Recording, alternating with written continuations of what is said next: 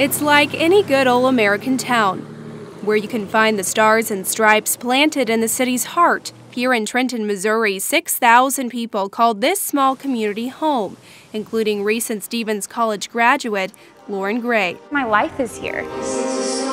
Lauren just received her bachelor's degree of fine arts and dance and hopes to become a professional dancer. Honestly, the biggest thing I'm concerned about right now as being a recent college graduate is getting a job and being an adult. But her American dream will come to a halt on her 21st birthday. On August 8th, my 21st birthday, I age out of my parents' visa.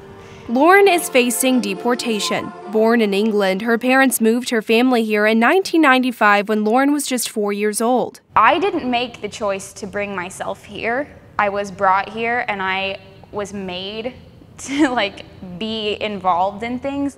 Make sure your waitress knows you have the car. Lauren's mom, Allie, and dad, Ian, moved to Trenton to be closer to Allie's parents who came to the U.S. to work as farmers. It was increasingly hard when Mom came to visit to say goodbye to her. The couple bought this local hotel and restaurant nearly 2 decades ago. This is where we have the salad bar. Since then, it's been their livelihood and their ticket to being legal immigrants. Every minute any one of the 4 of us have been here. We've been legal from day one. The entire family is legally in the United States because of an E-2 visa or an investment visa. Lauren's parents qualify for it because they own a business and employ U.S. citizens.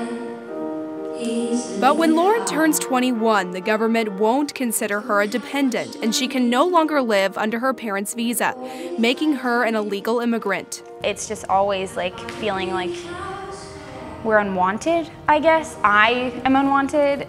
I shouldn't have to feel like I don't belong in the place that I was brought up in. Allie says the family members applied for their green cards in 2003. Nearly 10 years later, they're still waiting on the government to issue them. There's just nothing we can do. We have to wait our turn. There was many tears, and it's difficult to run the business when you're just crying constantly. The Grays booked a flight for Lauren to go back to England on July 31st, where she plans to live with her aunt. For Lauren, she says she will leave behind all she knows. I don't know, I've been avoiding it for a very long time. It's hard saying goodbye. I just can't even think about it. The Grays run the considerable risk of getting stuck in England and losing their visa if they try to visit. And for Allie, the thought of not being able to hold her daughter is unimaginable. I just feel dreadfully guilty that I'm putting her through this. I'm sure she'll be fine, and like I say, she's been very strong. My immigration practices. Immigration lawyer Art Hernandez says he's seen families all across mid-Missouri face the same situation. Every person I have, it's the same story. Hernandez says making a status change in the U.S. is a complicated and slow-moving process, and his best advice is something many immigrants don't have time to hear. I have to do what I tell everybody else. Just be patient.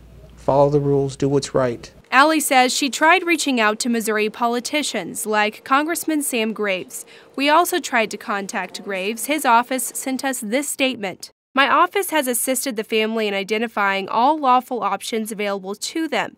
Unfortunately, this is a complex case in which there is no perfect answer for the family or friends. The family says it's tried everything it can think of, including 7 different lawyers. For now, all Lauren can do is wait. It's definitely not going to be okay. And that's what I'm doing this for, because I shouldn't have to.